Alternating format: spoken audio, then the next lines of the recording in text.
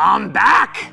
And I am so pumped for this Sunday. I've been gone for a month, and let me be clear, I loved my time off. Thank you for that opportunity to get away with my family. But when I walked in the office on Monday morning, I was pumped to be able to be here, to be with you, and to preach this week. I've done more study this week than I think I've done in a whole long time, and I just can't wait to preach.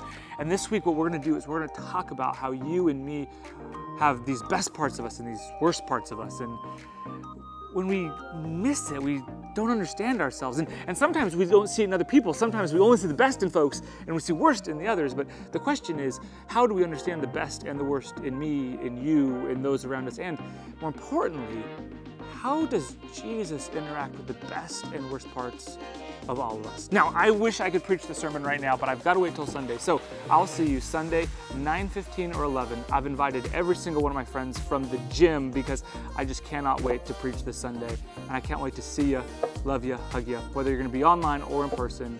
I love you. I love being your pastor. I can't wait to see you.